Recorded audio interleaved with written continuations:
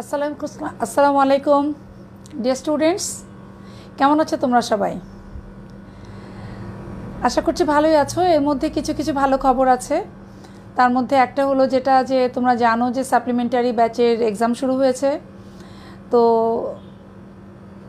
Second proof, third proof তাদের exam হওয়ার জন্য একটা প্রিপারেশন চলছে, হয়তো বা ডিসেম্বর নাগাদ হতে পারে। আর যেহেতু সেটা হচ্ছে কাজে ফাইনাল প্রফ যারা আছো, যারা আমাদের 2020-তে যারা নভেম্বরে এক্সামে নিয়েছিলে, তো তোমাদের জন্য কিন্তু একটা প্রিপারেশন শুরু হয়ে গেছে। অ্যাসেসমেন্ট এক্সাম নেওয়ার কথা হচ্ছে এবং হয়তোবা এর পরের ফেজেই তোমাদের পরীক্ষার জন্য একটা ডেট পাওয়া যেতে পারে। তো আমরা আসলে ভালো কিছুর জন্য আশা করছি। আসলে এই প্যান্ডেমিক, এই কোভিডের মধ্যে আমরা অনেকটা সময় আমরা পিছিয়ে গেছি, তবু আল্লাহর কাছে অনেক শুকরিয়া যে আল্লাহ আমাদেরকে সুস্থ রেখেছেন। আমাদের অনেক ডক্টর, আমাদের অনেক স্বাস্থ্যকর্মী, আমাদের অনেক আপনজন, আত্মীয় স্বজন আমাদেরকে ছেড়ে গেছেন। তো তারপরেও আমরা এখনও পর্যন্ত ভালো আছি, সুস্থ আছি, এই জন্য আল্লাহর কাছে আমরা শুকরিয়া আদায় করছি। এবং আমরা খুব দ্রুত চাচ্ছি যে আল্লাহ যেন আমাদেরকে এমন তৌফিক দান করেন যাতে আমরা আমাদের সুস্থ স্বাভাবিক জীবনে ফিরে আসতে পারি। তো আজকে স্টুডেন্টস, তোমাদের জন্য আজকে আমাদের যেটা ক্লাস সেটা হলো মাল্টিপল প্রেগনেন্সি। মাল্টিপল প্রেগনেন্সি একটা খুব ইম্পর্ট্যান্ট চ্যাপ্টার এই কারণে যে এখান থেকে আমাদের কোশ্চেন আমরা রিটেনে এবং তার সাথে সাথে তোমাদের ভাইবা বোর্ডে খুব জিজ্ঞেস করি। কেস যদি পাওয়া যায় অবশ্যই দেওয়া হয়। তার কারণ হলো যেটা মাল্টিপল প্রেগনেন্সিটা অনেক সহজ এবং প্রচুর কোশ্চেন আছে, যে কোশ্চেনগুলো বললে তোমাদের জন্য হয় কি পাস করাটা খুব ইজি হয়। যেমন সিম্পলি আমরা যদি জিজ্ঞাসা করি what are the complications of mother and the foetus during multiple pregnancy May happened, তোমরা খুব সুন্দর করে অ্যান্সার করতে পারো। তাহলে এই জন্য আজকে আমরা মাল্টিপল প্রেগনেন্সিটা একটুখানি ডিসকাস করব, দেখি আমাদের কী অবস্থা হয়। So what is multiple pregnancy? By definition যদি আমরা বলি, when more than one fetus develops simultaneously within the uterus, then it is called the multiple pregnancy. মানে একটা মায়ের জরায়ুতে একটাই বাচ্চা হবে, কিন্তু যখন একের অধিক, তো একের অধিক কীরকম হতে পারে? মোস্ট কমনলি যেটা হয় সেটা হলো টুইন প্রেগনেন্সি। কিন্তু ইদানিং আমরা প্রায় শুনে থাকি যে ট্রিপলেটও হয়, অনেক সময় 3টা বাচ্চা হয়। এ তো কিছুদিন আগে আমাদের একটা মায়ের 4টা বেবি হলো, সেদিন 3টা বেবি হলো। এবং তোমরা হয়তো অনেকে ছবি দেখেছো, তাই না? যে গিনিস বুক অফ রেকর্ডস একসাথে লাইন দিয়ে 6টা বাচ্চা ঝুলে আছে, তো সেরকমও আছে। তো আসলে মোস্টলি কমনলি যেটা হয় সেটা হলো টুইন প্রেগনেন্সিটা খুব কমন। তো মাল্টিপল প্রেগনেন্সিতে আমাদের বলার আগে তোমাদের একটা এমসিকিউ থেকে একটা খুব পেট আমাদের কোশ্চেন আছে, সেটা হলো জাইগোসিটি। আমরা বলি যেটা যে multiple pregnancy it may be monozygotic or it may be dizygotic. So what do you mean by monozygotic, what do you mean by dizygotic? এবং ওখান থেকে তোমাদের একটা এমসিকিউ খুব কমনলি আসে, কাজে এই টাকাটা একটু ক্লিয়ার করে যাই। আসলে কি হয়, একটা মাল্টিপল প্রেগনেন্সি কিভাবে হয় আমরা যদি ভাবি, তাহলে প্রথমে আমরা একটু চিন্তা করি যে একটা ওভাম আসলো, এটা ফার্টিলাইজড হলো বাই ওয়ান স্পার্মাটিড বা স্পার্ম। তো ওভাম একটা স্পার্ম, এটা ফার্টিলাইজড হলো। এটা ফার্টিলাইজড হওয়ার পরে আমাদের যে জাইগোটটা তৈরি হলো, যে জাইগোটটা তৈরি হয় সেটাই আমাদের যদি মাল্টিপ্লিকেশন হয়। এবং তোমরা জানো যে প্রত্যেকটা ওভারিয়ান সাইকেলে একটা গ্রাফিয়ান ফলিকল আসে, কিন্তু যদি এমন ঘটে একটা গ্রাফিয়ান ফলিকল জায়গায় 2টো গ্রাফিয়ান ফলিকল আসে, 2টা ফলিকল হয়েছে এবং সেটা 2টা স্পার্ম দিয়ে ফার্টিলাইজেশন হয়েছে, তাহলে সেটাকে বলা হলো ডাইজাইগোটিক। তাহলে ডাইজাইগোটিক মিনস হলো 2 ডিফারেন্ট ওভাম গ্রাফিয়ান ফলিকল থেকে এসছে, 2 ডিফারেন্ট স্পার্ম দিয়ে ফার্টিলাইজেশন হয়েছে। এই ওভাম দুটো কিন্তু তোমার একটা ওভারি থেকে আসতে পারে, আবার দুই পাশে 2টো ওভারি থেকেও আসতে পারে। আবার আরেকটা ইয়েও আছে, অনেক সময় হতে পারে যেটা যে সিঙ্গেল সেক্সুয়াল অ্যাক্টিভিটিস থেকেও আসতে পারে, আবার হতে পারে ডিফারেন্ট, যে পরের দিন এসেছে, সেরকমও কিন্তু অনেক সময় ঘটতে পারে। তাহলে এই জিনিসটাকে বলা হয় ডাইজাইগোটিক, 2টা ওভাম 2টা স্পার্ম দিয়ে ফার্টিলাইজড হয়েছে। বাট মনোজাইগোটিক মিন্স এই যে ছবিটা দেখালাম, এই যে একটা 2টা ফার্টিলাইজড হয়েছে, হওয়ার পর সে একটা জাইগোট তৈরি হয়েছে, তারপর সে যদি ভাগ হয়ে যায় তখন তার নাম হলো মনোজাইগোটিক। তাহলে আমাদের 2টা ovum it is fertilised by 2 different sperm, তাহলে এটা ডাইজাইগোটিক। এবং যদি একটা ওভাম একটা ফার্টিলাইজড হয় একটা স্পার্ম দিয়ে এবং একটা জাইগোট হয় এবং সেটা যদি পরবর্তীতে ভাগ হয়ে যায় তখন সেটা হলো মনোজাইগোটিক। এখন এই যে মনোজাইগোটিক এবং ডাইজাইগোটিকের ডিফারেন্স, এটা আমাদের একটু কমনলি খুব জিজ্ঞেস করা হয় যে কীরকমভাবে হয়। তো আমরা যদি ডিফারেন্সটা বলি একটুখানি চকের মতো করে বলি টিস্যু পেপার, তাহলে যেটা হলো প্রথমে যেটা হলো যে ডাইজাইগোটিক টুইন যেটা তাদের দুইটা প্লাসেন্টা থাকে এবং ইউজুয়ালি প্লাসেন্টা দুটো সেপারেটেড। তাহলে আমরা যদি একটা ইউট্রাসের ছবি আঁকি তাহলে কেমন দাঁড়াবে? এটা হলো একটা ইউট্রাসের ছবি এবং এটার আমাদের ক্যাভিটি। তাহলে যখন ডাইজাইগোটিক টুইন তাহলে দুইটা প্লাসেন্টা এবং বেশিরভাগ ক্ষেত্রেই এই দুইটা প্লাসেন্টা সেপারেটেড, আলাদা, এবং এখানে একটা কর্ড, এখানে একটা বেবি, এখানে একটা বেবি। এবং অনেক সময় আবার দেখা যায় এদের মাঝখানে কিন্তু আবার কমিউনিকেটিং কোনো ভেসেল কিন্তু থাকবে না, এর দুটো মিলে গেছে but there is no communicating vessels. তাহলে ডাইজাইগোটিক টুইনে প্রথমে ইম্পর্টেন্ট যেটা হলো টু ডিফারেন্ট অ্যামনিওটিক স্যাক এবং দুইটা আলাদা এবং দুইটা প্লাসেন্টা এবং দুইটা প্লাসেন্টার মাঝখানে কিন্তু কোনো কমিউনিকেটিং ভেসেলস নেই। বাট মনোজাইগোটিক টুইনের ক্ষেত্রে কী হচ্ছে, মনোজাইগোটিক টুইনের ভিতরে এই যে একটা ইউট্রাস এবং তার ভিতরে আমাদের একটাই প্লাসেন্টা থাকবে, এরপর প্লাসেন্টার সাথে কিন্তু আমাদের দুইটা ফিটাস, সিঙ্গেল প্লাসেন্টা, এবং তার মধ্যে কমিউনিকেটিং ভেসেলস থাকছে, কাজে একদম কমিউনিকেটিং। এছাড়া কি হচ্ছে আমাদের এই কারণে যেটা হবে যে ডাইজাইগোটিক টুইন এরা কিন্তু একটা ছেলে হতে পারে, একটা মেয়ে হতে পারে, এবং তাদের রিজেম্বলসটা কেমন, এক ভাই এক বোন অথবা দুই ভাই কিংবা দুই বোনের মতো, এর চেয়ে বেশি রিজেম্বলস কিন্তু নাই, বা এটাকে বলা হচ্ছে আমাদের it is not identical. But যারা মনোজাইগোটিক তারা কিন্তু একই রকম জেনেটিক প্রপার্টি বেয়ার করবে, তাই না? কারণ দেখো একটাই আমাদের কিন্তু ছিল, একটাই আমাদের ওভাম ছিল, ফার্টিলাইজড ওভাম, যেটা ভাগ হয়ে গেছে, কাজে তারা একই সেক্স হবে, তাদের ব্লাড গ্রুপ এক হবে, তাদের জেনেটিক্যাল আইডেন্টিক্যাল টুইন হবে, এবং তাদেরকে বলা হয় যে যেটা গ্রাফট রিজেকশন, মনে করো তাকে যেটা গ্রাফট দেওয়া হয়, স্কিন গ্রাফট হোক, মনে করো একটা রেনাল ট্রান্সপ্লান্টেশন দেওয়া হয়েছে, এটা গ্রাফটটা রিজেকশন হবে না, ওটা সে একই রকম মানে যে নিজেরই মনে করবে। এইটা আরেকটা ইম্পর্টেন্ট পয়েন্ট যেটা আছে, ডাইজাইগোটিক টুইন যদি থাকে তার মাঝখানে একটা ইন্টারভেনিং মেমব্রেন থাকে, এবং এই মেমব্রেনের মধ্যে আমরা বলেছি এরকম কীরকম মেমব্রেন, দুইটা অ্যামনিওটিক মেমব্রেন, দুইটা কোরিয়ন, এবং এখানে একটা বেবি, এখানে একটা বেবি। তাহলে কীরকম ইন্টারভেনিং মেমব্রেনটা কীরকম, অ্যামনিয়ন কোরিয়ন, কোরিয়ন অ্যামনিয়ন।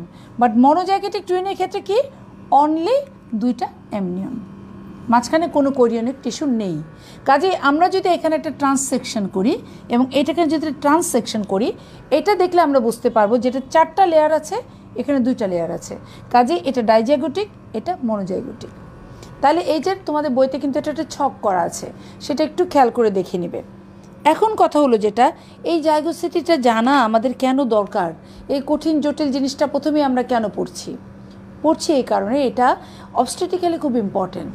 তার কারণ যারা মনোজাইগোটিক টুইন তাদের কমপ্লিকেশনস অনেক বেশি, এবং তারা দেখা যাচ্ছে যে বিভিন্ন রকমের জটিলতায় ভুগে, কনজেনিটাল ম্যালফরমেশন, তাদের নিজেদের মধ্যে কম্পিটিশন, এবং কখনো দেখা যায় একটা বাচ্চা বড় হচ্ছে, একটা বাচ্চা বড় হতে পারছে না, একটা বাচ্চা মারা যাচ্ছে, বিভিন্ন রকমের জটিলতা তাদের মধ্যে বেশি সৃষ্টি হয়। এবং মনোজাইগোটিক টুইন যদি আমরা আগে ডায়াগনোসিস করতে পারি, অনেক সময় দেখা যাচ্ছে যে আমরা আদৌ এই প্রেগনেন্সিটাকে কন্টিনিউ করব কি না, করাটা কতটুকু যৌক্তিক হবে, সেটাও কিন্তু অনেকজনের বিবেচনা করতে হয়। কাজে জাইগোসিটিটা জানা আমাদের খুব ইম্পর্টেন্ট টুইন প্রেগনেন্সির ক্ষেত্রে। এই জন্য আর 2 নম্বর হলো তোমাদের জন্য ইম্পর্টেন্ট, এখান থেকে একটা এমসিকিউ কমনলি দেওয়া হয়। তাহলে যে কী বলতে হবে, কমিউনিকেটিং ভেসেলস আছেই বা নাই, ডাইজাইগোটিকে কমিউনিকেটিং ভেসেল থাকবে না, মনোজাইগোটিকে থাকবে। ইন্টারভেনিং মেমব্রেন কীরকম, ডাইজাইগোটিকে 4টা, মনোজাইগোটিকে 2টা। Identical twin monozygotic, dizygotic not identical. Sex কেমন, ডাইজাইগোটিকে কমন সেক্স, ওইটাতে কমন নয়। তাহলে এই যে কোশ্চেনগুলো দিয়ে কিন্তু আমরা তোমাকে একটা এমসিকিউ সাজিয়ে দিতে পারি। এখন কাদের টুইন প্রেগনেন্সি বেশি হয়, আমরা যারা দেখেছি যে যাদের মাদের বয়স একটু বেশি অথবা হাই প্যারিটি, দেখা যায় আগে 3-4টা বাচ্চা আছে, এখন বেবি নিতে চায় নাই, হঠাৎ করে হয়ে গেছে বাচ্চা, আবার তারই আবার 2টো বাচ্চা হয়ে গেছে, সেরকম হয়। আর যেটা হয়েছে যে সেটা হলো যে কিছু আয়াট্রোজেনিক কজ আছে। আয়াট্রোজেনিকটা বলতে চাচ্ছি এই কারণে, তোমরা জানো যে আমাদের ইনফার্টিলিটি বা সাবফার্টিলিটি তো তোমরা পড়েছো, এবং সেখানে আমরা ওভুলেশন ইন্ডিউসিং ড্রাগস ইউজ করি। গতদিনই তো আমরা ওভুলেশন পড়ছিলাম, তাই না, যে হোয়াট আর দ্য ওভুলেশন কীভাবে হচ্ছে, আমরা ওভুলেশনকে কীভাবে ইন্ডিউস করতে পারি। এই যে ড্রাগগুলো আমরা দিই, এই ড্রাগগুলোর কারণে কিন্তু দেখা যায় মাল্টিপল ওভুলেশন হতে পারে, কারণ একটা সাইকেলে একটা ওভাম আসবে, বাট তুমি ওভুলেশন ইন্ডিউসিং ড্রাগস দিয়েছো, কাজে এই ড্রাগের একটা কমপ্লিকেশন হলো বেশি ওভুলেশন হয়ে যাওয়া। একসাথে দুটো ওভুলেশন, 2টা গ্রাফিয়ান ফলিকল এসছে, 3টা গ্রাফিয়ান ফলিকল এসছে। এই কারণে দেখা যাচ্ছে যে যেহেতু আমরা ওভুলেশন ডিউরেশনটা খুব বেশি ইউজ করছি, সেই কারণে মাল্টিপল প্রেগন্যান্সি বেড়ে যাচ্ছে। তাছাড়া আমাদের এআরটি যেটা বলি যে আমাদের অ্যাসিস্টেড রিপ্রোডাক্টিভ টেকনিক যেখানে আছে, সেখানেও কিন্তু আরও অনেক বেশি ওভুলেশন ইন্ডাকশন করা হয়, এবং সেসব ক্ষেত্রে আমাদের মাল্টিপল, এবং বেশিরভাগ তোমরা দেখবা ইনভিট্রো IVF-ET মানে in vitro fertilisation with embryo transfer যেটা হয়, সেখানে বেশিরভাগ ক্ষেত্রেই টুইন অথবা ট্রিপলেট, বেশিরভাগ ক্ষেত্রেই। সে কারণে আমরা এই মাল্টিপল প্রেগনেন্সি বেশি। আর দেখা গেছে কিছু রেশিয়াল ভ্যারাইটি আছে, যেমন মনে করি নিগ্রোসদের মধ্যে বেশি। আর সবচেয়ে ইন্টারেস্টিং বিষয় যেটা আছে সেটা হলো ফ্যামিলিয়াল আছে, যেমন মায়ের টুইন, বোনের টুইন, এদের টুইন, ফ্যামিলিতে কিন্তু অনেক টুইন আছে, কাজে এই ফ্যামিলি হিস্ট্রিগুলো তখন ইম্পর্টেন্ট। এখন কথা হলো যে টুইন যখন হয়, একটা মায়েদের যখন টুইন হয়, তখন এই মায়েটার কিন্তু কিছু সমস্যার সৃষ্টি হয়। এটা তো খুবই আনন্দের বিষয়, তাই না? টুইন প্রেগনেন্সি এত খুশি ভাবো তো, একটা বাচ্চার জায়গায় যদি 2টা বাচ্চা পাই, তাই না? তাহলে খুশির ব্যাপার, কিন্তু এটা একটা হাই রিস্ক প্রেগনেন্সি। তার কারণ একটা টুইন যখন হয় তখন মায়ের প্রচুর ফিজিওলজিক্যাল চেঞ্জ হয়। আমরা যদি নর্মাল একটা ফিজিওলজিক্যাল চেঞ্জের কথা মনে করি, তাহলে 1 নম্বরে আমাদের যেটা হলো মায়ের তো ওজনও বাড়ে, তাই না? প্রায় 10 থেকে 12 কেজি ওজন বাড়ে একটা প্রেগনেন্সিতে। টুইন প্রেগনেন্সিতে কিন্তু তার ওজনটা অনেক বেশি বেড়ে যায়। আর ইম্পর্টেন্ট যেটা হলো ব্লাড ভলিউম বাড়ে, আমাদের প্রায় 50% পর্যন্ত আমাদের ব্লাড ভলিউম বাড়ছে, এবং এই টুইন প্রেগনেন্সিতে আরও বাড়বে। আর কি বাড়ে? ব্লাড ভলিউম বাড়ার পরে কিন্তু এনিমিয়াটা কিন্তু সেরকমই থাকে, এবং আগে যতটুকু এনিমিয়া হতো এখন তার চেয়ে দ্বিগুণ এনিমিয়া হয়। কার্ডিয়াক আউটপুট বেড়ে যায়, মায়ের ডিস্ট্রেস বেড়ে যায়। তো এই যে ফিজিওলজিক্যাল চেঞ্জগুলি হয়, ওভারওয়েটের কারণে মেকানিক্যাল ডিসকমফোর্ট হয়, এগুলির জন্য কিন্তু মায়ের অনেক কষ্ট হয়।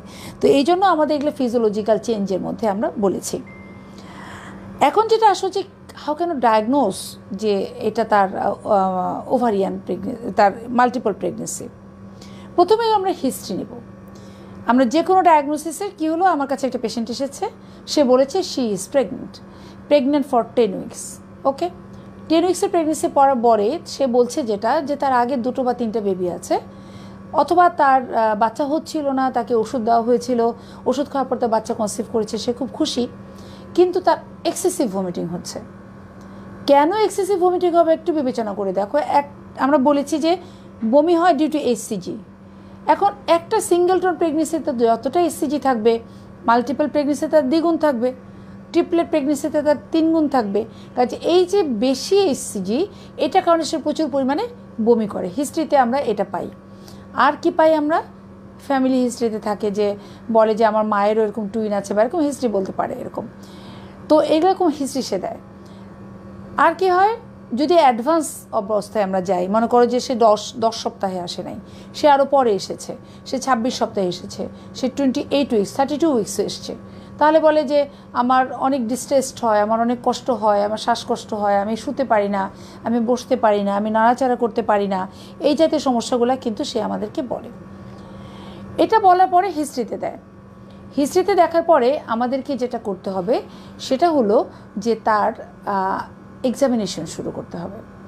তাহলে হিস্ট্রি দিয়েছে কি সে প্রেগনেন্ট, আর কি বলেছে সে এক্সেসিভ ভমিটিং এবং তার মেকানিক্যাল ডিসকমফোর্ট, এইটুকু সে দূর, এছাড়া আর কিছু বলেনি। আমরা দেখেছি যেটা যে যখন তাকে আমরা এক্সামিন করতে যাই, জেনারেল এক্সামিনেশন শুরু করব। জেনারেল এক্সামিনেশনে যখন যাই তখন প্রথমেই আমাদের যেটা দেখতে হবে যে তার ওয়েট গেইনটা কেমন হচ্ছে। আমরা তার হাইট ওয়েট নিব এবং ওয়েটটা কতটুকু আছে।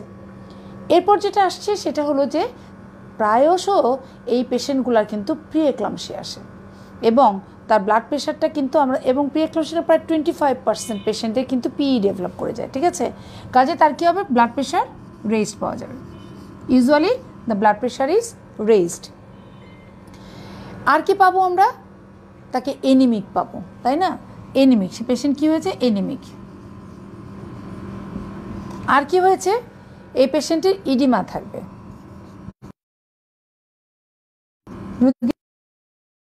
ইডিমা হিজ ওয়েট, তার ওজন বেশি, তার ব্লাড প্রেশার বেশি, তার এনিমিয়া বেশি, তার ইডিমা বেশি। এগুলি মোটামুটিভাবে আমাদের জেনারেল এক্সামিনেশনের মধ্যে চলে আসবে। জেনারেল এক্সামিনেশন করার পরে আমরা পার অ্যাবডোমিনাল এক্সামিনেশনের মধ্যে যাব। পার অ্যাবডোমিনাল এক্সামিনেশন তুমি যখন করবা, তুমি দেখবা যে এর অ্যাবডোমেনটা আনইউজুয়ালি বড়, মানে যতটুকু উইকস থাকার কথা ছিল তার চেয়ে এটা বড়। এবং টার্মের দিকে যদি আমরা চলে যাই তাহলে তখন দেখা যায় যে তার পেটটা অনেক বড় স্বাভাবিকের তুলনায়, এবং তোমার কাছে দেখেই মনে হবে যে কী ব্যাপার, এটা abnormal enlargement of the abdomen, এটা কেন? তাহলে আমরা, এবং এটাকে আমরা বলেছি ব্যারেল শেপড। অ্যাবডোমেনটা কীরকম? Barrel shaped. নর্মালি প্রাইমি পেশেন্ট বা একটা যে কোনো প্রেগনেন্ট লেডিকে আমরা বলি অ্যাবডোমেনটা পেয়ার শেপড, মানে যে নাশপাতি না, পেয়ার তোমরা জানো যে ওই রকম টাইপের আমাদের হয়, নাশপাতির মতো বা পেয়ার শেপড, তো ওরকম হয়, কিন্তু এদের অ্যাবডোমেনটা হয় ব্যারেল শেপড। দেখার পরে আমি কি করলাম, পার অ্যাবডোমিনালে তার হাইট অফ ইউট্রাস দেখব। হাইট অফ ইউট্রাস যখন দেখছি আমি দেখলাম যে তার হাইটটাও স্বাভাবিকের তুলনায় বেশ বড়, এবং যখন তাকে আমি পালপেট করছি তখন আমি দেখতে পাচ্ছি যে তার একদম পেটের নিচে মনে হয় টু মেনি ফিটাল পার্ট, মানে অনেকগুলা। একটা বাচ্চা যদি থাকে তাহলে একটা মাথা পাবে, একটা ব্রিজ পাবে পোডালিক, একটা কেফালিক, একটা পোডালিক, এবং তার লিম্স পাবে। কিন্তু আমরা যদি পার অ্যাবডোমেনে এক্সামিন করে আমি যদি দেখি যে এরকম ইউট্রাস এরকম এক্সামিন করার পরে দেখা যাচ্ছে দুইটা বাচ্চা, তো এটা দুইটা বাচ্চা, তাহলে টু মেনি ফ্রিকোয়েন্ট, দুইয়ের বেশি যদি ফিটাল পোল পাই, একটা মাথা পাচ্ছি আর একটা মাথা পাচ্ছি আর একটা ব্রিজ পাচ্ছি, তাহলে দুইটার বেশি আমি ফিটাল পোল পেয়েছি, এবং তার সাথে অনেকগুলো লিম্স পেয়েছি, এমন হচ্ছে একদম এরকম নব নব নব নব ভরা, তখনই আমাদের সাসপেক্ট হবে যে এটা মাল্টিপল প্রেগনেন্সি হতে পারে। অস্কালটেট যদি করো তাহলে তুমি দেখবা যে বাচ্চার হার্টবিট টু ডিস্টিংক্ট হার্টবিট, এবং এই যে ডিস্টিংক্ট হার্টবিটের মধ্যে আমরা যেটা বলি ডিফারেন্স থাকে, এবং ডিফারেন্সটা মোর দেন 10 বিট পার মিনিট। মানে কি, এই বাচ্চাটার জন্য তুমি হার্টবিট দেখেছো সাচেস 150, বাট এইটার জন্য কি দেখলা 135। তখন একটা বাচ্চার তো এতটা হার্টবিটের ডিফারেন্স হবে না, তখনই তোমার মাথায় চিন্তা করতে হবে যেটা মেবি এখানে দুইটা বেবি আছে। এটা করার পরে আমাদের তাহলে আমরা এখন ডায়াগনোসিস কীভাবে কনফার্ম করব বা কী ইনভেস্টিগেশনস তুমি তাকে করতে দিবা? সবচেয়ে সোজা ultrasonography. You can confirm it by ultrasonography, এবং আলট্রাসোনোগ্রাফি কিন্তু তোমাকে শিওর করে বলে দিতে পারে যে এটা বাচ্চা একটা বাচ্চা নাকি দুটো বাচ্চা, এবং তার সাথে আলট্রাসোনোগ্রাফিতে আমরা কী কী জানতে চাই। আলট্রাসোনোগ্রাফি ছাড়াও কিন্তু আমাদের আরও কিছু টেস্ট করতে হয়, যেমন অন্য সব রোগীদের ক্ষেত্রে যেরকম অ্যান্টিনেটালের ক্ষেত্রে আমরা সিবিসি করাবো, ব্লাড গ্রুপিং, ডায়াবেটিস, ভিডিআরএল, এইচবিএসএজি, এটা তো তাকেও করব, ইউরিনারিমি করব, একেও করব, কিন্তু আমাদের মাথায় থাকতে হতে পারে যে এই রোগীটার এনিমিয়া বেশি হবে, কাজে এনিমিয়া আছে কি না, এবং বারবার করে আমাকে এনিমিয়া টেস্ট করে যেতে হবে, ব্লাড সুগারটা বারবার করে দেখতে হবে যে ডায়াবেটিস কখনো এসে যাচ্ছে কি না, এরকম দেখে দেখে তাকে আমরা আগাবো। এখন আলট্রাসোনোগ্রাফিতে আসি। আলট্রাসোনোগ্রাফিতে আমরা কি দেখব বা আলট্রাসোনোগ্রাফি কেন গুরুত্বপূর্ণ?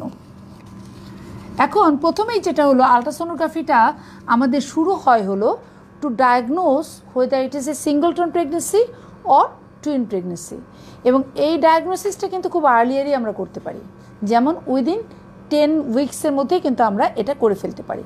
So confirmation of the diagnosis whether it is সিঙ্গলটন or multiple pregnancy. তাহলে কীরকম,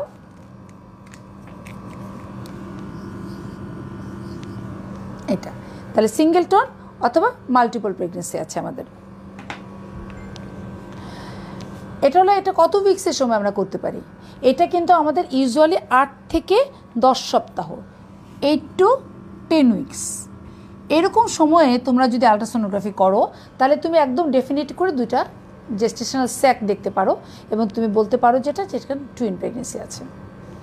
আরেকটা কথা আমি তোমাদের বলতে চাই, সেটা হলো যে তোমাদের খুব কমন একটা কোশ্চেন যে role of ultrasonography in obstetrics, এটা তোমাদের রিটেন কোশ্চেন এত বেশি আসে যে তোমাদের, আমি মনে করি প্রতি বছরই আসে, কারণ আমরা আলট্রাসোনোগ্রাফির ওপর অনেক ডিপেন্ডেন্ট। কিন্তু এই আলট্রাসোনোটা আমরা কাকে করাবো, কেন করাবো, এটা দিয়ে আমি কি দেখতে চাই, সেই ইন্টারপ্রিটেশনটা যদি আমি না জানি তাহলে তো আর আলট্রাসোনোগ্রাফি করে কোনো লাভ নেই। তাহলে প্রথমে আমরা বলেছি কনফার্মেশন যে yes it is a multiple pregnancy or it is singleton pregnancy. এরপরে আমরা যেটা দেখতে চাই এর জেস্টেশনাল এজ কত উইকস, এটা কি আসলে তার এলএমপির সাথে করেসপন্ড করছে কিনা, কত উইকস। তাহলে কত উইকস সেটা আমরা দেখলাম। আর কি দেখতে চাই, খুব ইম্পর্টেন্ট হলো জাইগোসিটি। একটু আগে আমি তোমাদেরকে বলেছিলাম এটা কি মনোজাইগোটিক অথবা ডাইজাইগোটিক। এই জাইগোটিকটা আমরা কত সময় দেখতে পাই? সবচেয়ে ভালো দেখতে পাই 10 থেকে 13 সপ্তাহ। এই সময়টাতে যদি আমরা একটা আলট্রাসোনোগ্রাফি করি তাহলে আমরা দেখতে পাবো এটা মনোজাইগোটিক আর ডাইজাইগোটিক। কেন জানা দরকার? ডাইজাইগোটিক অনেক সেফ, মনোজাইগোটিকের কমপ্লিকেশনস অনেক বেশি, বাচ্চার কমপ্লিকেশনস অনেক বেশি, কাজে আমরা জাইগোসিটি দেখব। তাহলে এটা হলো আমাদের ইম্পর্টেন্ট। আবার এই প্রেগনেন্সিটা যখন আস্তে আস্তে বড় হবে তখন আমরা কি করব? আমরা যদি 16 থেকে 18 সপ্তাহের মধ্যে যাই, you can go for the anomaly scanning. Anomaly scanning, কারণ টুইন প্রেগনেন্সিতে প্রচুর অ্যানোমেলি হতে পারে, কাজে সেই সময়টা অ্যানোমেলি স্ক্যানিং করব। আবারও যদি যাই, যত রিপিটেডটা আমরা যখন আলট্রাসোনোগ্রাফি করতে যাব, ধর আমি 24 থেকে 26 উইক্সে যাচ্ছি, তখন আমি দেখব যেটা বাচ্চাটা ঠিকমতো বাড়ছে কিনা, দুইজন বাচ্চা সমান ভাগ করে খাবার পাচ্ছে কিনা, যে প্লাসেন্টাল পারফিউশনটা হচ্ছে দুজনের মধ্যে সমান ভাগ হয়েছে কিনা।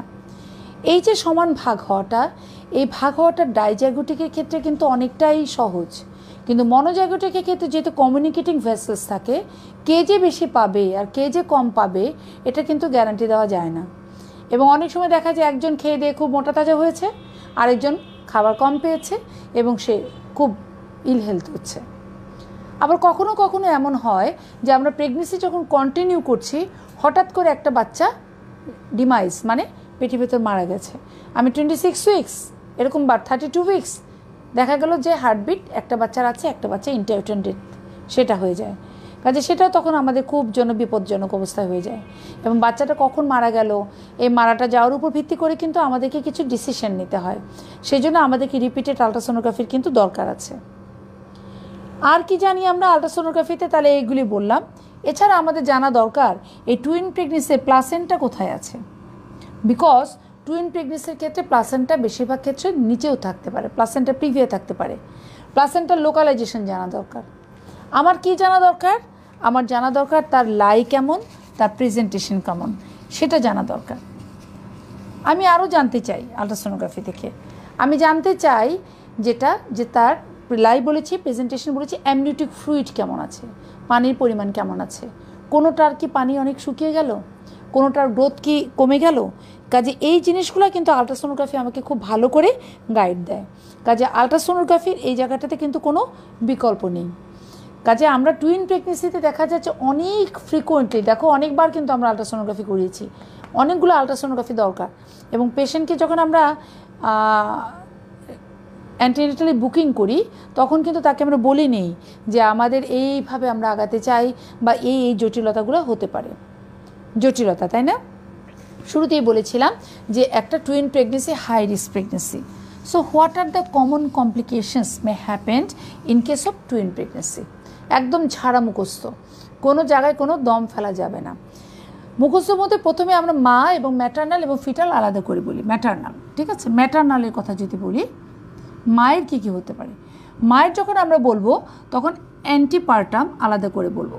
অ্যান্টিপার্টাম মানে প্রেগনেন্সি, বা আমরা বলতে পারি ডিউরিং প্রেগনেন্সি। এই ডিউরিং প্রেগনেন্সিতে কী কী হতে পারে এটা কিন্তু অনেকটাই আমরা বলে ফেলেছি। তার মধ্যে সবচেয়ে ইম্পর্টেন্ট হলো এনিমিয়া, বিকজ একটা বাচ্চার জন্য যতটুকু নিউট্রিশন দরকার, দুটো বাচ্চার জন্য তার বেশি নিউট্রিশন দরকার। কাজে এই দুটো বাচ্চাকে নারিশ করতে যেয়ে মায়ের কিন্তু প্রচুর পরিমাণে রক্ত স্বল্পতা দেখা দেয়। তোমরা জানো যে এমনি আমাদের প্রেগনেন্সির ক্ষেত্রে মায়েদের কিন্তু দেখা যাচ্ছে যে ডাইলিউশনাল এনিমিয়া হয়, মানে যতটুকু প্লাজমা বাড়ে ততটুকু সেল বাড়ে না, এবং এটাকে আমরা ফিজিওলজিক্যাল এনিমিয়া বলি অথবা ডাইলিউশনাল, মানে ডাইলিউট হয়ে গেছে, মানে আমার শরবতের মধ্যে আমি পানি বেশি দিয়েছি, চিনি কম, ঠিক সেরকম প্লাজমা বেশি, sell com. So this is ডাইলিউশনাল anaemia. তাহলে একটা নর্মাল সিঙ্গেলটন প্রেগনেন্সিতে যতটুকু থাকবে তার মাল্টিপল প্রেগনেন্সিতে তার চেয়ে বেশি থাকবে। মায়ের প্রচুর বমি হয়, হাইপারএমেসিস, প্রচুর বমি হতে থাকে। আর কি হতে পারে এক্ষেত্রে? তাহলে আমরা বলেছি অ্যান্টিপার্টামের ক্ষেত্রে আমরা বলেছি এনিমিয়া, তারপর বলেছি এক্সেসিভ ভমিটিং, হাইপারএমেসিস, ভমিটিং খুব বেশি, ব্লাড প্রেশার বেড়ে যায়, প্রি এক্লাম্পসিয়া ডেভেলপ করার সম্ভাবনা খুবই বেশি। আর কি হতে পারে? জিডিএম, তার ডায়াবেটিস এসে যেতে পারে, জিডিএম। আর যেটা খুব কমনলি হয় সেটাকে আমরা বলি অ্যান্টিপার্টাম হেমোরেজ, এপিএইচ। এই এপিএইচ কেন হয়? একটু জাস্ট আমরা যদি বিবেচনা করি যে এটা একটা ইউট্রাস এবং এটা একটা বাচ্চা ছিল, কিন্তু দুটো বাচ্চা, তো দুটো বাচ্চার জন্য তার কিন্তু প্লাসেন্টাটা অনেক বড়, এবং দুটো বাচ্চার প্লাসেন্টাটা বেশিরভাগ ক্ষেত্রে কিন্তু লোয়ার সেগমেন্ট পর্যন্ত চলে আসে। কাজে এখানে মানে অ্যান্টিপার্টাম হেমোরেজ হওয়ার সম্ভাবনা বেশি থাকে, প্লাসেন্টা প্রিভিয়া হওয়ার সম্ভাবনা বেশি থাকে। আর কি বেশি থাকে? প্লাসেন্টা প্রিভিয়া ছাড়াও যেটা হয় সেটা হলো যে অনেক সময় এটা অ্যাব্রাপসিও হতে পারে। তার কারণ দুটো বাচ্চা, তো তুমি বেলুনের মধ্যে অনেক বেশি পরিমাণ পানি ঢুকিয়ে ফেলেছো বা অনেক বেশি ফুলিয়ে ফেলেছো, কাজে যে কোনো সময় যেটা হয় সেটা হলো প্রম হয়ে যেতে পারে, premature rupture of the membrane.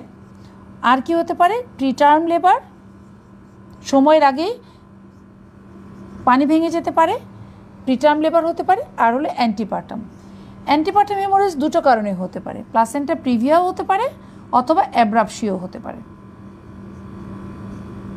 তাহলে দেখো অ্যান্টিনেটালটা কিন্তু আমরা গুছিয়ে ফেললাম যে তার রক্ত স্বল্পতা হবে, ভমিটিং হবে, ব্লাড প্রেশার বাড়বে, জিডিএম হতে পারে, অ্যান্টিপার্টাম হেমোরেজ, প্রম হতে পারে, আর হলো প্রিটার্ম লেবার হতে পারে।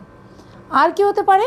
তার ম্যাল প্রেজেন্টেশন মানে দুটো বাচ্চা, তো দুটো বাচ্চার মধ্যে কোন বাচ্চাটা আগে আসবে, তার হেড আসবে নাকি তার ব্রিচ আসবে নাকি তার হাত আসবে নাকি শোল্ডার আসবে, এগুলো নিয়ে দেখা যাচ্ছে যে দুজনের মধ্যে ঝগড়াঝাটি লেগে কোনটা যে আসবে তার ঠিক ঠিকানা নাই। কাজে ম্যাল প্রেজেন্টেশনের পরিমাণ কিন্তু বেশি। তাহলে অ্যান্টিনেটালে কী কী আছে এটা তো মনে থাকবে সঙ্গে সঙ্গে। অ্যান্টিনেটালে পরে আমরা যদি যাই তাহলে সেটা হলো ইন্টারনেটাল, মানে ডিউরিং ডেলিভারিতে তার কী অসুবিধা হবে।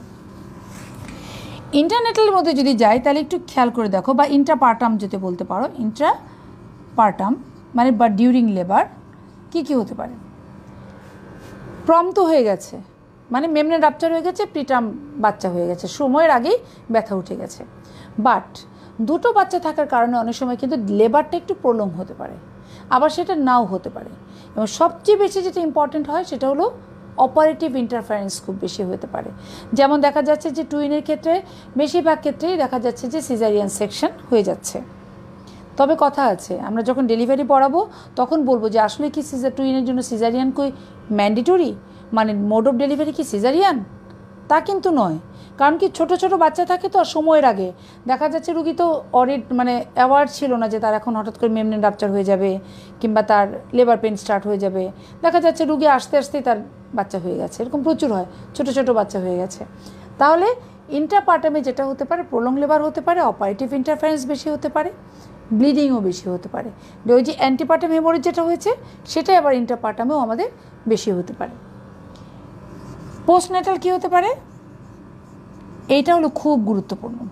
তার কারণ তুমি যখন লেবার রুমে থাকবে, তোমার যদি একটা টুইন প্রেগনেন্সি থাকে, সেটা ভ্যাজানাল ডেলিভারি তুমি অ্যালাউ করো অর সিজারিয়ানের জন্য রেডি করো, you have to arrange your blood because this patient has every chance for development of the postpartum haemorrhage. আমরা যদি একটু ভাবি যে কেন পিপিএইচ হবে, খুব মানে মনে রাখার সহজের জন্য, অনেক বড় ইউট্রাস, দুটো বাচ্চা, পলিহাইড্রোমনিয়াস, পানির পরিমাণ বেশি, যে কারণে তাতে অ্যাটোনিসিটি ডেভেলপ করবে, তাই না? অনেক বড় যদি হয় তাহলে কী হবে? টোন কমে যাবে, অ্যাটোনিসিটি ডেভেলপ করবে। আবার অ্যান্টিপার্টাম হেমোরেজ ছিল, প্লাসেন্টা লোয়ার সেগমেন্টে চলে আসছে। অ্যান্টিপার্টাম হেমোরেজ লোয়ার সেগমেন্টে হলে লোয়ার সেগমেন্টে অত রিট্রাক্ট করে না, কন্ট্রাকশন ভালো করে না, যে কারণে তার পোস্টপার্টাম হেমোরেজ হওয়ার সম্ভাবনা বেশি। আরেকটা কারণে পিপিএইচ হয়, সেটা হলো যে এই যে আমাদের মনে করি ইউট্রাসের ভেতর একটা প্লাসেন্টা একটা বেবির জন্য, কিন্তু যদি এই প্লাসেন্টাটা এইটুকু জায়গায় তার ব্লিডিং হবে, কিন্তু যদি প্লাসেন্টাটা এত বড় হয় তাহলে তো অবশ্যই বেশি সারফেস এরিয়াতে তার প্লাসেন্টাটা লাগানো ছিল, বেশি ম্যাটার্নাল সাইনাস ওপেন হয়ে গেছে এবং বেশি জায়গা থেকে তার ব্লিডিং হবে। কাজে this patient has every chance of the development of the postpartum haemorrhage. এবং তখন তুমি ওয়ার্ডে থাকবে, তোমার একটা বেবি যখন ভ্যাজানাল ডেলিভারি হোক বা সিজারিয়ান হোক, তুমি যখন ফলো আপে থাকবে, মনিটরিংয়ে থাকবে পেশেন্টকে, তোমার চ্যালেঞ্জ হলো two diagnose the postpartum haemorrhage অথবা to prevent the postpartum haemorrhage, two diagnose the postpartum haemorrhage as early as possible and to manage the postpartum haemorrhage. এই তিনটা জিনিস তোমাকে একদম মানে খেয়াল থাকতেই হবে, এবং এটা হলো তোমার জন্য দায়িত্ব।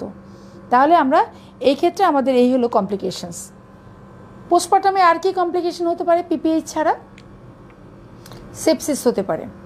তার কারণ হলো যেটা যে বড় ইউট্রাস থাকে, সাব ইনভলিউশন হতে পারে, সে কারণে সেপসিস হতে পারে। আর রুগী তো এমনি এনিমিক থাকে, যে কারণে তার বডির রেজিস্ট্যান্স কম থাকে, কাজে তখন তার সেপসিস হতে পারে।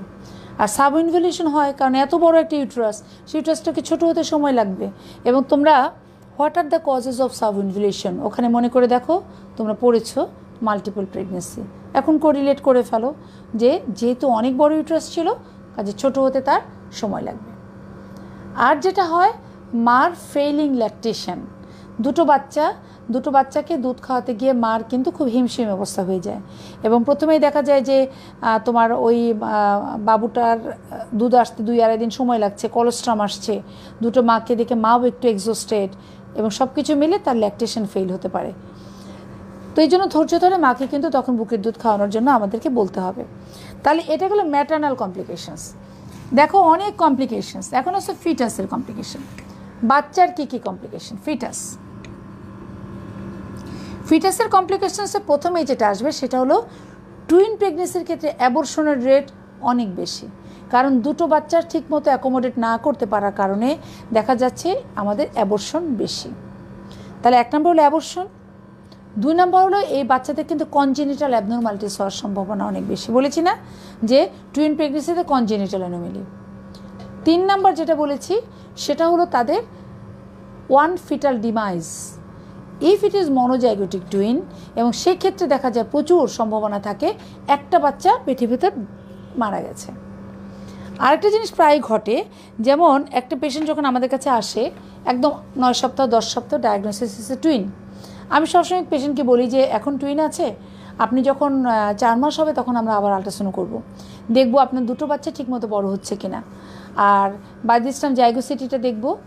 আর আমরা যেটা দেখব যেটা যে ওই সময় এটাকে বলা হয় ভ্যানিশিং টুইন সিনড্রোম। আল্ট্রাসোনোগ্রাফি করেছি একটা বাচ্চা, এটাকে ভ্যানিশিং টুইন সিনড্রোম, মানে প্রায় 15 to 20% ক্ষেত্রে আমাদের যে ডায়াগনোসিসটা টুইন হয় 8 সপ্তাহ বা 10 সপ্তাহের সময়, 16 সপ্তাহ বা 18 সপ্তাহের সময় সেটা দেখা যাচ্ছে একটা বাচ্চা। তখন রুগীরা এত মন খারাপ করে খুব, যে আমাদের একটা বাচ্চা কি হলো।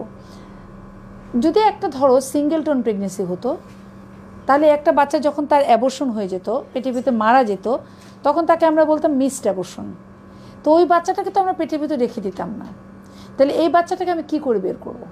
টুইন বাচ্চা কিন্তু একটা ভালো আছে, একটা বাচ্চা ভালো নেই। তখন মায়েরা খুব চিন্তা করে যে তাহলে এই যে বাচ্চাটা মারা গেল, এটা পেটের ভিতরে রয়ে গেছে, এটাকে কীভাবে বের করবেন? আসলে বের করার কোনো দরকার নেই। তার কারণ আরেকটা বাচ্চা যখন বড় হবে তখন ওই বাচ্চাটাকে সে চাপ দিয়ে একটা কাগজের মতো পাতলা করে ফেলে, এবং দেখা যায় সেটার আর কোনো অস্তিত্বই পাওয়া যায় না। তখন আমি তাকে বলি যে আপনার টুইন ছিল, এটা আপনি ভুলে যান, আপনি মনে রাখেন যেটা আপনার একটাই বাচ্চা আছে, এবং আপনাকে এখন আমরা ট্রিট করব আপনার একটা বাচ্চা, এভাবে ট্রিট করব। কাজে এরকম আমরা অনেক দেখেছি বাচ্চার ক্ষেত্রে। তাহলে ভ্যানিশিং টুইন সিনড্রোমের কথা বললাম। ডিসকর্ডেন্ট গ্রোথ প্রচুর পাওয়া যায়। ডিসকর্ডেন্ট গ্রোথ মানে হলো যখন আমরা দেখি দুটা বাচ্চার মধ্যে, মনে করে একটা বাচ্চার ওজন আসছে 2 কেজি 200 গ্রাম, আরেকটা বাচ্চার ওজন আসছে 1 কেজি 300 গ্রাম, তার মানে দেখো অনেক ডিফারেন্স, বা 1 কেজি 400 গ্রাম। যখন আমরা দেখি মোর দেন 25%-এর বেশি বা অ্যাবাউট 25% পর্যন্ত ডিফারেন্স হয়ে গেছে, তখন তাকে আমরা বলি ডিসকর্ডেন্ট গ্রোথ, মানে সমানভাবে বাড়ছে না। এবং এই ডিসকর্ডেন্ট গ্রোথের থেকে যেটা হতে পারে যে পরবর্তীতে তাদের ঠেলাঠেলিতে একটা বাচ্চা হয়তো ভালো আছে আর একটা বাচ্চা মারা যেতে পারে। এখানে খুব ইন্টারেস্টিং একটা কথা বলে রাখি যে বেশিরভাগ ক্ষেত্রে দেখা যায় যেটা হেলদি বাচ্চা, যেটা ওজন বেশি খেয়ে দিয়ে নাদুস নুদুস হয়েছে, সে বেশি মারা যায়। তার চেয়ে যে শুকনো আছে সে কম মারা যায়। তার কারণে বেশি খেয়েই মারা যায়, এবং বেশি খেয়ে তার হয় কি ভলিউম ওভারলোড হয়ে যায়, এবং ভলিউম ওভারলোড হার্ট ফেলিওর হয়। হার্ট ফেলিওর ওই বাচ্চাটার কিন্তু ডেথ হতে পারে। যে কারণে টুইন প্রেগনেন্সি যখন আসে আমরা ফ্রিকুয়েন্টলি তাকে চেক আপ করাই এবং দেখি দুটো বাচ্চা ঠিকমতো বাড়ছে কিনা। তাহলে বাচ্চার ক্ষেত্রে আর কি হয়? প্রিটার্ম বাচ্চা হয়, ছোট সময়ের আগে বাচ্চা হয়ে গেছে, ছোট ছোট বাচ্চা হয়েছে, এবং এই বাচ্চাদের কিন্তু পেরিনেটাল ডেথ বা ইন্টারইউটেরাইন ডেথ এবং পেরিনেটাল ডেথের সংখ্যা খুব বেশি। এখন এই যে বড় একটা লিস্ট বললাম, তালিকা, এই তালিকা যদি আমি রোগীর কাছে বলি তাহলে তো রোগীর এমনিই মাথা নষ্ট যে আল্লাহ এত কিছু হতে পারে। তো আমি তখন পেশেন্টকে বলেছি, দেখেন এত কিছু, যে আপনার দুটো বাচ্চা, আপনার অনেক ঝুঁকি হতে পারে, আপনার কষ্ট হতে পারে, আপনার এই ঝুঁকি হতে পারে, সব শেষে যেটা কথা, যদি দুটো বাচ্চা আল্লাহর রহমতে সুস্থ থাকে, আপনি ভালো থাকেন, এই কষ্টটা যখন দ্বিগুণ, আনন্দটাও ঠিক দ্বিগুণ হবে আর কি। তো এটা বলে মাকে আর কি সাহস দিতে হয়, তাই না? নাহলে মা কীভাবে তখন এই জিনিসটাকে তো ভয় পেয়ে যাবে। এখন কি হয়েছে, আমরা অ্যান্টিনেটাল কেয়ার কীভাবে করব। এই মা আমার কাছে এসেছে, আমি তাকে কিভাবে কেয়ার করব। অ্যান্টিনেটাল কেয়ারটা আমরা যেমন বলেছি, আমরা জানো যে WHO শিডিউলে আমরা 4টা অ্যান্টিনেটাল কেয়ারের কথা বলেছি, এবং এখন কিন্তু আবার শিডিউল চেঞ্জ হয়েছে, এখন কিন্তু 8টা চেক আপের কথা বলা হয়েছে। তো এখন তবুও তোমাদের বইতে এখন 4টা বলা আছে, তোমরা 4টা চেক আপের কথাই বলবা। But in case of twin pregnancy আমরা কিন্তু এই চেক আপটার সংখ্যা অনেক বেশি, কারণ একটু আগে আলট্রাসোনোগ্রাফিতেই তুমি দেখলা যে আমরা কতবার তাকে আলট্রাসোনোগ্রাফি করছি, কাজে আমাদের চেক আপের সংখ্যা কিন্তু অনেক বেশি। এখন আসে যেটা তার ডায়েটটা কীরকম হবে। ডায়েটের ক্ষেত্রে নর্মাল একটা বাচ্চার ক্ষেত্রে যতটুকু ডায়েট দেওয়ার কথা ছিল, টুইন প্রেগনেন্সি কিন্তু তার ডায়েটের পরিমাণ দ্বিগুণ হতে হবে, তাই না? একটা বাচ্চাকে খাওয়াবেন আপনার যতটুকু ডায়েট দরকার, যতটুকু আয়রন, যতটুকু ক্যালসিয়াম, যতটুকু প্রোটিন, যতটুকু নিউট্রিশন, দুটো বাচ্চার জন্য দ্বিগুণ দিতে হবে, কাজে ডায়েটের পরিমাণ আমাকে বাড়াতে হবে। বিশ্রাম সেটাও কিন্তু বাড়াতে হবে, তাকে সাপ্লিমেন্টেশন দিতে হবে, তাকে আয়রন, ক্যালসিয়াম, ফলিক অ্যাসিড সব সাপ্লিমেন্টেশন তাকে দিতে হবে।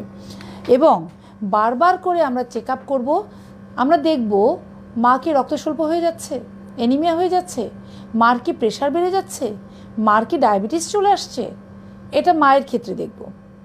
মার ওজন কি ঠিকমতো বাড়ছে কিনা, যতটুকু বাড়ার কথা ততটুকু বাড়ছে কিনা, নাকি বেশি বেড়ে যাচ্ছে।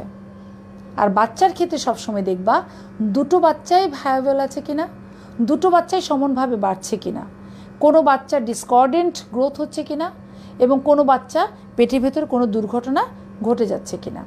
তো এরকমভাবে আমরা তাকে দেখতে থাকব।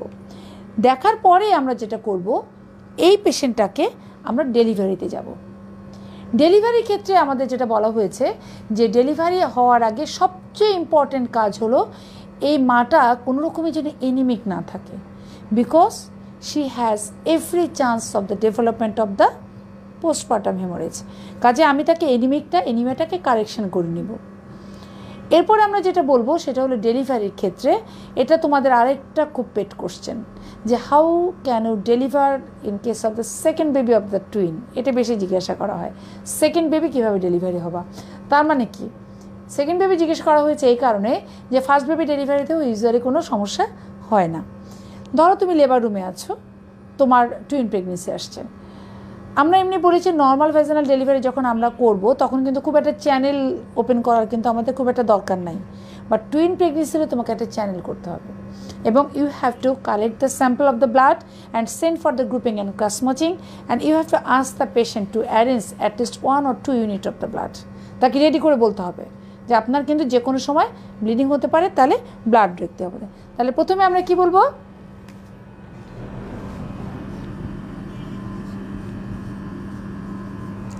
You should keep blood in hand, এই হলো 1 নাম্বার। 2 নাম্বার যেটা হলো ফার্স্ট বেবির ক্ষেত্রে আমরা চ্যানেল ওপেন করে রেখেছি, আমরা তাকে ইন্ডাকশন দেই না, আমরা তাকে কোনো মিসোপ্রোস্টল দেই না, আমরা তাকে অক্সিটোসিন দেই না, তাকে কিছু দেই না। Will invite just natural pain, একদম নর্মাল ভ্যাজানাল ডেলিভারির জন্য যেরকম পেইন, ঠিক সেরকম পেইনটাকে আমরা অ্যালাউ করব। এখন এইটা অ্যালাউ করার আগে তোমাকে জানতে হবে ফার্স্ট বেবি যেটা আছে তার প্রেজেন্টেশনটা কেমন। তাহলে আমরা কি দেখলাম, আমাদের এটা হলো আমাদের বাচ্চা মা ইউট্রাস আছে এবং first baby কেফালিক presentation, second baby আছে এখানে। তাহলে ফার্স্ট বেবি যদি কেফালিক হয় এটা নিয়ে কিন্তু কোনো জটিলতা নাই। তাহলে এটা কে বলে দিতে পারে যে কীরকম আছে, ফার্স্ট বেবি কেফালিক আছে নাকি সেকেন্ড বেবি কী আছে? আলট্রাসোনোগ্রাফি বলতে পারে। কিন্তু আলট্রাসোনোগ্রাফির সমস্যা হলো তুমি 5 দিন আগে 7 দিন আগে আলট্রাসোনোগ্রাফি করেছো, সেই আলট্রাসোনে কিন্তু তোমাকে এটা সাপোর্ট নাও দিতে পারে, তার কারণে বাচ্চা ঘুরছে, ওর তো অনেক ভেতরে স্পেস, ঘুরে ঘুরে যেতে পারে। সেই জন্য আমরা যখন টুইন ডেলিভারি প্ল্যান করব, ইমিডিয়েট একটা আলট্রাসোনোগ্রাফি আমাদের হাতে থাকাটা খুবই জরুরি, বা থাকলে তোমার জন্য ভালো হয়। এছাড়া তুমি তো you can do the PV examination, এবং তুমি দেখলো কেফালিক প্রেজেন্টেশন, বাস কিচ্ছু করার দরকার নেই, ওয়েট।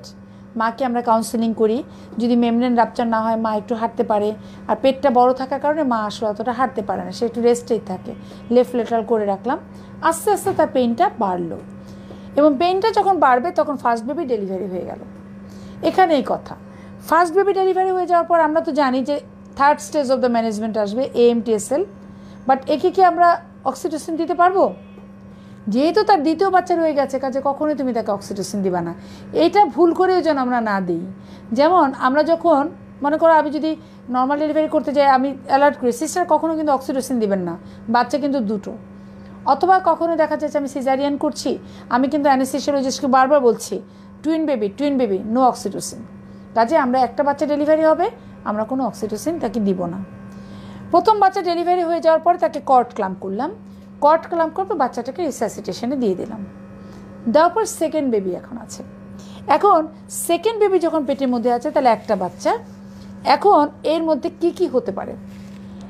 প্রথমে তোমাকে যেটা করতে হবে, you have to do a per abdominal examination. পেটে তোমার দেখতে হবে তার এই বাচ্চার লাই কি, প্রেজেন্টেশন কি। যদি লাই লঙ্গিটিউডিনাল হয়, কেফালিক প্রেজেন্টেশন, সেকেন্ড বেবি, কোনো সমস্যা আছে? কোনো সমস্যা নাই, তুমি এটাকে নর্মালি ভ্যাজানালি ডেলিভারি করাতে পারো। সেকেন্ড বেবির ক্ষেত্রে কি তুমি অক্সিটোসিন দিতে পারো? দিতে পারো। এখন তোমার প্রয়োজন হলে, তোমার যদি মনে হয় যে সাফিসিয়েন্ট পেইন নাই, তাহলে ইউ ক্যান গিভ অক্সিটোসিন। অথবা কি করতে পারি আমি সেকেন্ড বেবির ক্ষেত্রে, I can do the ARM করে দিতে পারি। অথবা সেকেন্ড বেবির ক্ষেত্রে I can do the forceps or ভেন্টোস assisted vaginal delivery. কেন আমাদের অ্যাসিস্টেড কেন করতে চাই? করতে চাই এই কারণে, প্রথম বাচ্চাটা ডেলিভারি হয়ে যাওয়ার পরে ইউট্রাসটা অনেকটা জায়গা খালি হয়ে গেছে, অর্ধেক হয়ে গেছে। এই অর্ধেক হওয়ার জন্য অনেক সময় এমন হয় এই প্লাসেন্টাটা সেপারেট হয়ে যেতে পারে, যেটা আমার বাচ্চার সার্কুলেশনটাকে কমিয়ে দিতে পারে। এবং সেকেন্ড বাচ্চাটা ডেলিভারি হওয়ার সময় কিন্তু অনেক সময় বার্থ অ্যাসফিক্সিয়া হতে পারে। সেই জন্য প্রথম বাচ্চাটা ডেলিভারি হওয়ার পরে আমরা চাই যেটা দ্বিতীয় বাচ্চাটা একটু তাড়াতাড়ি বাচ্চাটা হয়ে যাক, সেটা আমরা চেষ্টা করি। তাহলে আমি কি করলাম, আমি পার অ্যাবডোমেনের হাত দিয়ে দেখলাম what is the lie and what is the presentation. If it is longitudinal lie, কেফালিক presentation. যদি তার ভালো ব্যথা থাকে, ARM করো, ডেলিভারি হয়ে যাবে। যদি ব্যথা ভালো না থাকে, you can give the oxytocin and ARM। তারপরে যদি তোমার না হয় ব্যথা, বা তোমার মনে হয় যে এটা দেরি হচ্ছে, you can do forceps or ভেন্টোস। এটা হলো সেকেন্ড বেবির ক্ষেত্রে। বাট ঘটনা ঘটলো যদি সেকেন্ড বেবি ব্রিচ হয়, সেকেন্ড বেবি তো মাথা একটা ব্রিজ বাচ্চা, কোনো সমস্যা নেই, ব্রিজ ডেলিভারি করবা। এবং বাচ্চাগুলো তো ইউজুয়ালি ছোটো হয়, কাজে ডেলিভারিটা খুব ইজি হয়। কাজে আমরা we can go for the bridge. But bridge হলে তো তুমি ফরসেপসও লাগাইতে পারবা না, ভেন্টোসও লাগাইতে পারবা না, কাজে no scope for the assisted. But you can give oxytocin and you can do the ARM। হলো। বাট সমস্যাটা সেখানেই হবে ইফ ইট ইজ ট্রান্সভার্স লাই। তাহলে কি করা যায়? ট্রান্সভার্স লাইয়ের ক্ষেত্রে আমাদের প্রথমে বলা হয়েছে we can go for the external কেফালিক version. তোমরা কি জানো হোয়াট ইজ ভার্সন? আমরা আসলে ভার্সনটা আমাদের খুব একটা প্র্যাকটিসের মধ্যে নাই বলে আমরা তোমাদেরকে ভার্সন পড়াবো। আমরা ব্রিজ প্রেজেন্টেশনের পরে আমরা সিরিজ শুরু করব, তখন ইনশাল্লাহ আমরা তোমাদেরকে ভার্সন পড়াবো। ভার্সন মানে হলো যে এটা আমাদের ট্রান্সভার্স আছে, এটাকে ঘুরিয়ে আমি ঘুরিয়ে দেবো। এক্সটার্নাল কেফালিক ভার্সন মানে ঘুরিয়ে মাথাটাকে নিচের দিকে নিয়ে আসবো, নিয়ে এসে এখানে বাচ্চার মাথাটা নিয়ে আসবো, তাহলে আমার ডেলিভারি সহজ হয়ে যাবে। এই জন্য আমাদের we have scope for the external কেফালিক version. আরেক ধরনের ভার্সন আছে, দুই রকম, একটা হলো এক্সটার্নাল আর একটা হচ্ছে ইন্টারনাল ভার্সন যেটা আছে, তখন তার নাম হলো ইন্টারনাল পোডালিক ভার্সন। ইন্টারনাল মানে হলো তুমি হাত ঢুকিয়ে দিবা, এখান দিয়ে আমি হাত ঢুকিয়ে দিলাম, ইউট্রাসের ভিতরে ঢুকিয়ে দিয়ে আমি তখন বাচ্চার একটা প্রেজেন্টিং পার্টটা চেঞ্জ করে দিতে যাচ্ছি। বাট হাতটা ঢুকিয়ে দিয়ে তুমি বাচ্চার মাথা কখনো আনতে পারবা না। হাত ঢুকিয়ে তুমি যেটা ধরতে পারবা সেটা হলো বাচ্চার পা, যে কারণে এটাকে বলা হয় internal পোডালিক version. There is no internal কেফালিক version. আমি যখন ঘুরাই তখন এক্সটার্নাল কেফালিক ভার্সন, এক্সটার্নালি যখন ঘুরাবো মাথাকে নিচে আনবো, এবং যখন ইন্টারনালি আমি হাত দিয়ে ঢুকাবো তখন পাকে নিচে আনবো, ব্রিজকে আনবো। এবং এখানে ইম্পর্টেন্ট যেটা হলো, in case of obstetrics now there is no scope, in case of living baby there is no scope for the internal podalic version except একটা জায়গায় হয়, সেটা হলো second baby transfers lie in case of twin. এছাড়া কোনো উদাহরণ আমাদের অবস্টেট্রিক্সে নেই যেখানে এই তোমার এটা। তাহলে দুইটা ভার্সনের নাম আজকে আমরা শিখলাম। আমরা এক্সটার্নাল কেফালিক ভার্সন শিখলাম, ইন্টারনাল পোডালিক ভার্সন শিখলাম। তাহলে আমরা সেকেন্ড বেবির ক্ষেত্রে দেখো আমাদের প্রথম কাজ হলো যে আমাদের চ্যানেল তো করা আছে, বিকজ আমরা জানি যে পিপিএইচ হতে পারে, এই জন্য আমরা চ্যানেল করে রাখবো। আর 2 নম্বর যেটা হলো যে আমরা ফার্স্ট বেবি ডেলিভারিটা একদম স্মুথ করব, আমরা তাকে কোনো ম্যানিপুলেট করব না। এবং সেকেন্ড বেবির ক্ষেত্রে আমরা প্রথমে তাকে দেখে নিব যে তার প্রেজেন্টিং পার্টটা কী এবং তার হার্টবিটটা কত আছে, কেমন আছে। ইফ ইট ইজ কেফালিক নর্মালভাবে ডেলিভারি হয়ে যাবে, বাট যদি কেফালিক না হয়ে যদি আমাদের প্রেজেন্টেশনটা ডিফারেন্ট হয়ে যায়, যদি পোডালিক হয় ব্রিজ ডেলিভারি হবে। আর if it is transverse, we can go for the external cephalic version or we can by the internal podalic version. Is there any scope for the cesarean section? যদি transfers লাই হয় এবং বাচ্চা যদি অনেক বড় হয়ে যায়, তোমার কাছে মনে হয় যে তোমার ভার্সন করা সম্ভব নয়, yes you can go for the caesarean section. তাহলে সেটাও আমাদের অনেক সময় দরকার হতে পারে, খুব রেয়ারলি হয় কিন্তু দরকার হতে পারে। এখন যেটা আসো যেটা যে এই যে প্ল্যানটা আমরা যে ভ্যাজিনাল ডেলিভারি করলাম, এটা কি শুরুতেই আমরা সিজারিয়ান সেকশনে যেতে পারি বা যাওয়ার জন্য ইন্ডিকেশন কি? ইন্ডিকেশনের মধ্যে বলা হয়েছে অ্যাবসলিউট ইন্ডিকেশন হলো twin pregnancy first baby transfers লাই। Twin pregnancy first baby transfers লাই, প্রথম বাচ্চা দ্বিতীয় বাচ্চা এখানে আছে, কিভাবে হবে? কোনো দিনও হবে না। কাজে এটা straight you should go for the caesarean section. এবং তোমাকে যদি জিজ্ঞাসা করা হয় what are the absolute indication of the caesarean section, সেই জায়গাটাতে আছে twin pregnancy first baby transfers লাই। যদি হয় এটা absolute indication for the caesarean section. But twin প্রেগনেন্সিতে আমরা বলেছি যেটা যে প্রচুর সিজারিয়ান হয়। এমনিতে তো আমাদের সিজারিয়ানের রেট অনেক বেড়েছে, তারপরেও হয় এই কারণে যে বাচ্চাগুলো কিন্তু একটু রিস্কের মধ্যে থাকে। তার কারণ দেখা গেল যে ফার্স্ট বেবি ডেলিভারি হয়ে গেছে, সেকেন্ড বেবি ডেলিভারি হতে অনেক সময় নিচ্ছে, সময় নেওয়ার কারণে আমাদের প্লাসেন্টা সেপারেট হয়ে গেছে, তারপর বাচ্চাটা অ্যাসফিক্সিয়েটেড হয়ে গেছে। সেই বাচ্চাটা যখন ডেলিভারি হলো বাচ্চাটা খারাপ হয়ে গেল। তো একটা মা দেখো কত কষ্ট করেছে, 2টা বাচ্চাকে পেটে ধরে এত দূর পর্যন্ত এসেছে, সেই একটা আউটকাম যদি খারাপ হয় কিংবা সে বাচ্চাটার যদি কোনো রকম ক্ষতি হয়ে যায়, তো এই কারণে আমাদের একটা টেনশন কিন্তু এখানে থাকে। তাহলে আমাদের এই ডেলিভারির ক্ষেত্রে আমরা আগের থেকেও কিন্তু আমরা তাকে এইটা করতে পারি। আর একটা খুব সুন্দর একটা ব্যাপার আছে, বলা আছে যেটা লক টুইন। লক টুইন মানে হলো দুটো বাচ্চা একটা থুতনির সাথে আরেকটা থুতনি এরকম লেগে গেছে, লক হয়ে গেছে, আর হচ্ছে না। প্রথম বাচ্চা মনে করো ব্রিজ আর মাথাটা আছে উপরে, আর অন্যটা আবার কেফালিক আছে। কেফালিক থাকার কারণে ওই 2 চিনের মধ্যে লেগে গেছে, এটাকে বলা হচ্ছে লক টুইন। এবং লক টুইন হয়ে গেলে একটা মানে কি বলবো, তোমাদের ডিস্ট্রাকটিভ অপারেশনের কথা, তোমাদের ডিক্যাপিটেশন বলে একটা শব্দ আছে, প্রায় আমরা জিজ্ঞেস করি what are the destructive operation in the obstetrics we commonly do. সবচেয়ে বেশি যেটা আছে সেটা হলো ক্র্যানিওটমি, মানে বাচ্চার মাথা dead foetus obstructed liver, you have the chance, you have the opportunity for the craniotomy. বাচ্চার মাথাটাকে তুমি একটুখানি ফোল তৈরি করলা, ব্রেন ম্যাটারটাকে বের করে দিলা, কলাপসড হলো, তারপর তুমি তাকে ডেলিভারি করলা।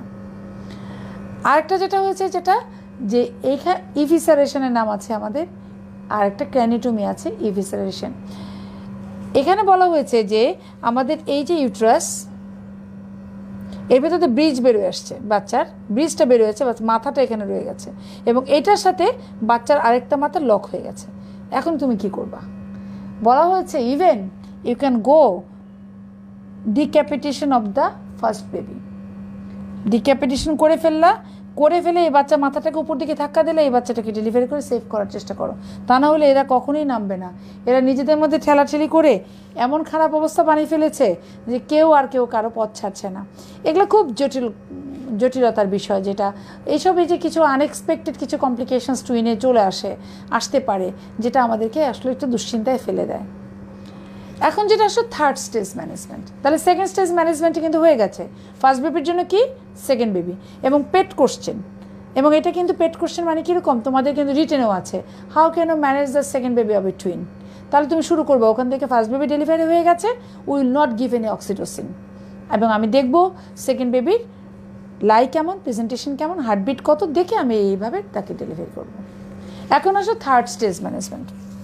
থার্ড স্টেজ ম্যানেজমেন্টের ক্ষেত্রে যখনই আমাদের সেকেন্ড বেবিটা ডেলিভারি হয়ে যাবে, হয়ে যাওয়ার সঙ্গে সঙ্গে তোমার তো চ্যানেল করা আছে, আর তাছাড়া এই সময়টাতে তুমি যেটা করবা, চট করে তাকে 10 ইউনিট অক্সিটোসিন, আমাদের AMTSL 10 ইউনিট অক্সিটোসিন আমি দিয়ে দেব, IM দিয়ে দেব। But this is not enough because the twin pregnancy have every chance of the development of the postpartum hemorrhage. So আমরা তাকে এটার পাশাপাশি যেটা করি সেটা হলো ওই যে চ্যানেলটা করেছি ওখানে আমরা একটা হার্টম্যান সলিউশন রাখলাম, এবং তার মধ্যে অক্সিটোসিন ড্রিপটাকে কন্টিনিউ করব। কতক্ষণ কন্টিনিউ করব? বেশিরভাগ ক্ষেত্রে দেখা যায় যে আমরা তাকে 24 আওয়ার্স পর্যন্ত কিন্তু কন্টিনিউ করতে পারি।